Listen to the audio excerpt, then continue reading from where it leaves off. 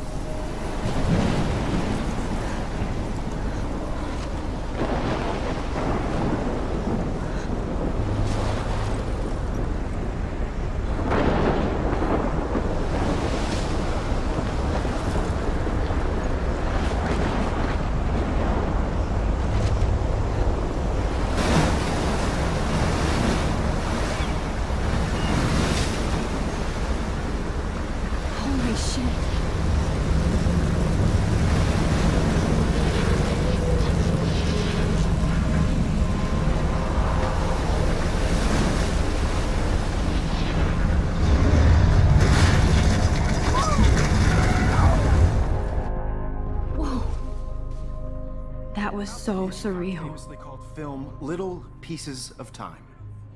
But he could be talking about photography, as he likely was. Okay, I'm in class. Everything's cool. I am okay. From light to shadow. From color to chiaroscuro. Now, can you give me an example of a photographer who perfectly captured the human condition in black and white? I didn't fall asleep, and that sure didn't feel like a dream. Bueller? Weird. Diane Arbus. There you go, Victoria. Why Arbus? Because of her images of hopeless faces, you feel like totally haunted by the eyes of those sad mothers and children. She saw humanity as tortured, right? And frankly, it's bullshit. Shh, shh, shh, shh. Keep that to yourself. Seriously, though, I could frame any one of you in a dark corner and capture you in a moment of desperation.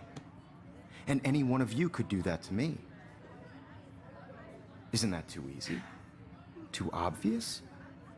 What if Arbus chose to capture people at the height of their beauty or innocence? Look at this crap. How can I show this to Mr. Jefferson? I can hear the class laughing at me now. She had a brilliant eye. So, she could have taken another approach. I have to admit, I'm not a big fan of her work. I prefer Robert Frank. Me too, Victoria. He captured the essence of post-war beat America. And there was honesty about the economic conditions of the era. But a beauty I can't believe I still have this pencil case. I should upgrade to the 21st century. But I like it old school. And both were the great chroniclers of the 1950s. Well, we've all seen... I haven't kept up with my journal as much as I should. And if you haven't, shame, shame. Capturing the romantic I should take a picture to prove I'm still here. Plus, it's perfect for my portfolio. And I have to get my daily selfie quota. Salvador Dali's surrealist photographs. My little camera bag is battered, but still He was a kicking. true Renaissance man. And his famous self-portraits are famous early examples of that truly awful word. I haven't kept up with my journal as much as I should. The selfie. If anybody else looked at this, what would they think?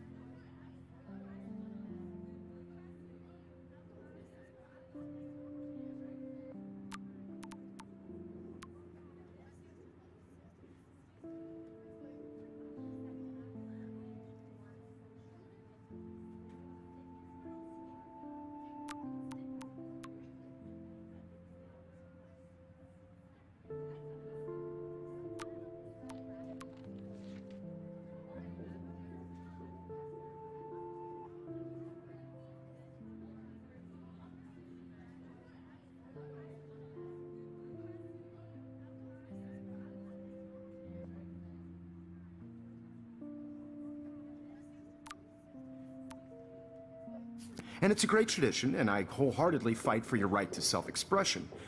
Or selfie expression. Sorry. I do love my analog camera. So if anybody I wants should to take see a quick question picture now. portrait as modern narcissism, they could go back hundreds of years to blame society. Speaking of questions, I bet you thought I'd talk all shh. I believe Max has taken what you kids call a selfie. A dumb word for a wonderful photographic tradition. And Max has a gift. Of course, as you all know, the photo portrait has been popular since the early 1800s. Your generation was not the first to use images for selfie expression. Sorry, I couldn't resist. The point remains that the portraiture has always been a vital aspect of art and photography for as long as it's been around. Now, Max, since you've captured our interest and clearly want to join the conversation, can you please tell us the name of the process that gave birth to the first self-portraits?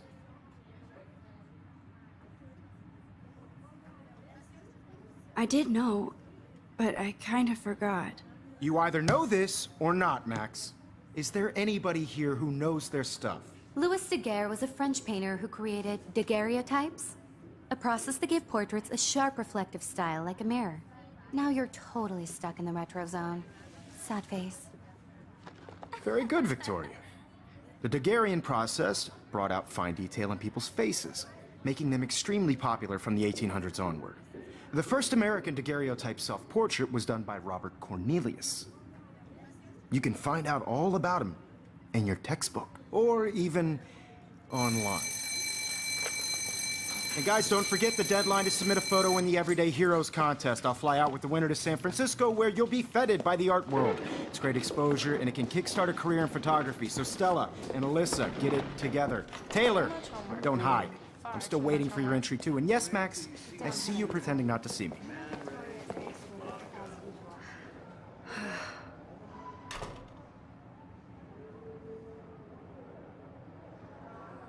Yes, Victoria. Victoria doesn't waste a second kissing ass. Even if you're submitting your photo for the competition, everybody in class is turning in a photo, so you see the dilemma? I know, Mr. Jefferson.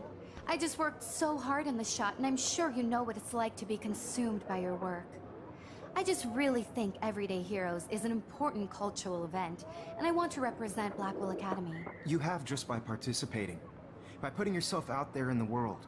Now, no matter who wins, this is just a bump on a bigger road.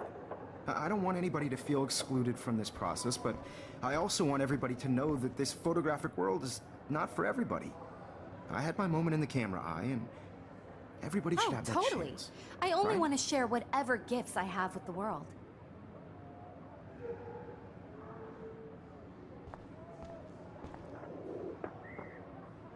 Every time I look at Victoria, I feel like she's talking smack about me. This is ridiculous. I always get so shy and nervous around Mr. Jefferson. Excuse me, Mr. Jefferson, can I talk to you for a moment? Yes. Excuse you. No, Victoria. Excuse us. I'd never let one of photography's future stars avoid handing in her picture.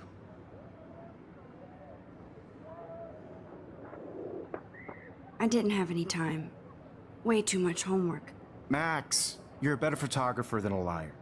Now, I know it's a drag to hear some old dude lecture you, but life won't wait for you to play catch-up. You're young, the world is yours, blah, blah, blah, right?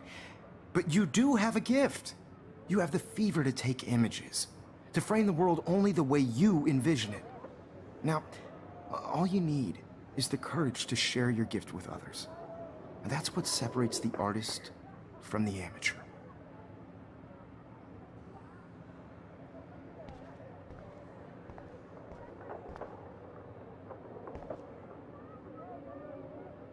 Now I wish I wouldn't have read this. Purge.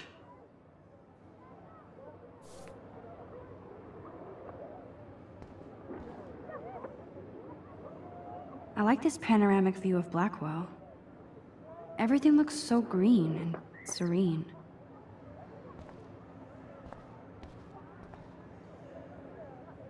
Kate looks so sad and quiet today. Poor thing. Hi, Kate. Oh. Hi, Max.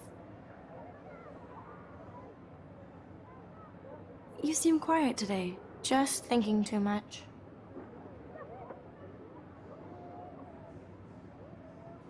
I hear that.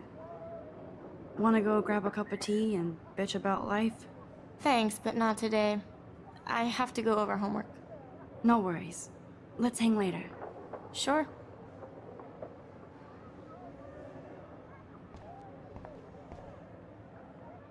Obviously, Blackwell spent bank on the computers here.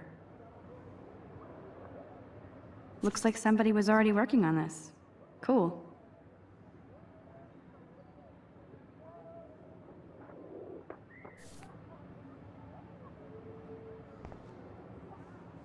That printer is amazing. I'd love to see how it reproduces my pictures. I could pump out a whole gallery show with that thing. When I don't suck. I love seeing Mr. Jefferson's awesome photos on these magazine covers.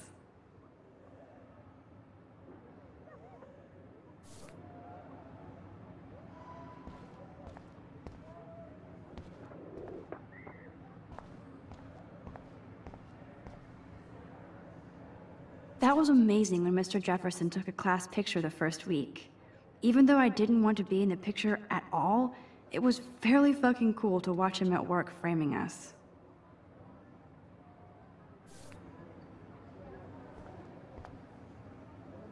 Damn, they have carbon fiber tripods here. The ball head even has a pan lock? God, I'm such a photo nerd.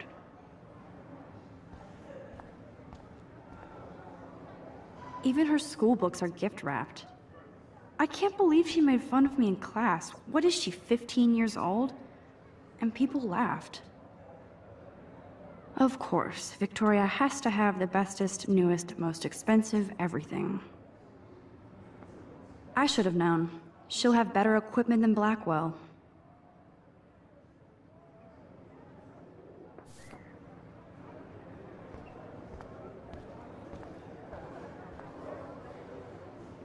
So cool to see Mr. Jefferson's actual published pictures. Gives me hope.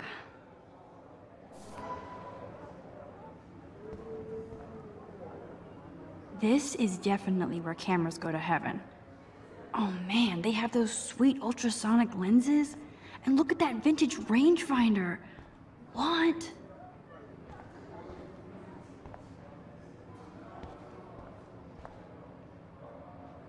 Here's the poster for the contest. Mr. Jefferson really expects me to enter. Why? I don't know if I'm ready for my 15 minutes of infamy.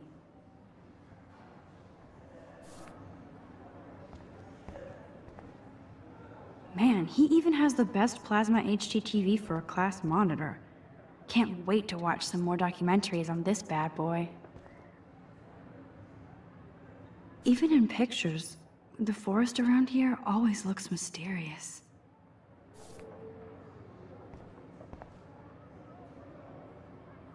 You can never escape the lighthouse here.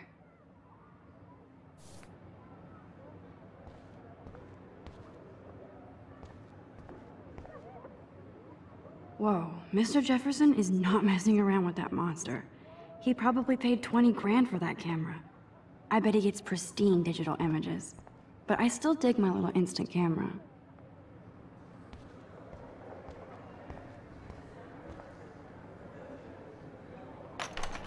How cute I looked yet. I was about to. They're just getting you ready. Welcome to the real world. Just cute. Hot. Then I might send you a special picture. I'm not paying $150 for a camera. Everybody to see how hip she is.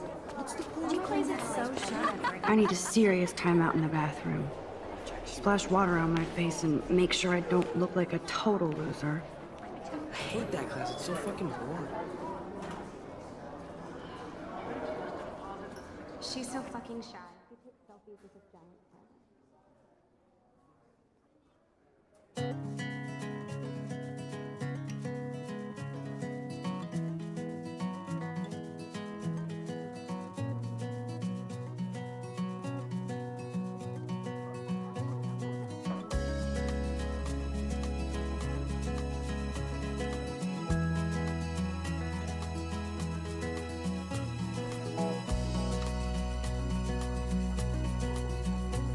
To all of you, American girls, it's sad to I think that's Courtney. imagine She's such a slave to Taylor and Victoria.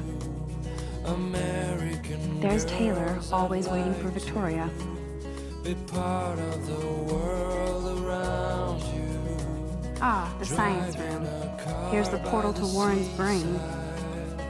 Watching the world from the bright side. These missing persons posters are popping up everywhere.